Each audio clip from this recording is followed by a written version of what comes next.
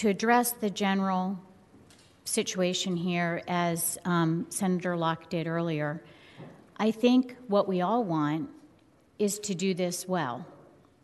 We have a disparity study done on this executive order, which shows it didn't work, and now we're looking to codify it.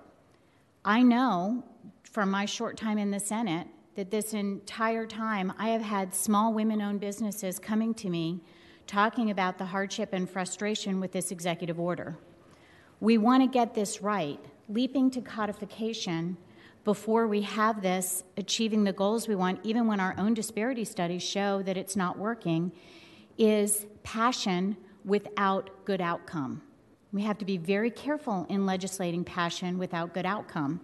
I think we're going to hear a lot of testimony today, but the idea is not to do another study on the same thing. The idea is to maybe have a real conversation with stakeholders, that some of whom we're going to hear from today, and accomplish the goal effectively. But we're not doing that, and apparently there hasn't been incredibly robust conversation about these concerns. And here we are now, not having had a conversation, moving to codify something that's not working. That is my assessment as I'm hearing, and I'm talking about women-owned businesses. I am the owner of a business, and so we need to think carefully about this.